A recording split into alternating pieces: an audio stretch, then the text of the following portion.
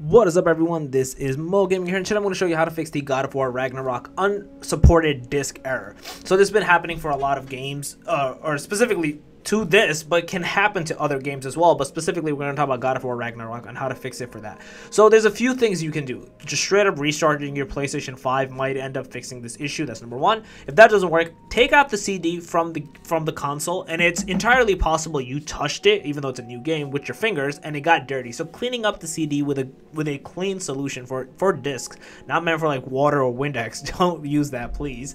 With a, again, specific cloth meant to be used for this might fix this issue for you. So giving that a shot and trying that out. If that doesn't work, completely turn off your console and wait like 30 seconds. Press the power button for about 5 to 8 seconds until you hear 2 beeps and go into safe mode.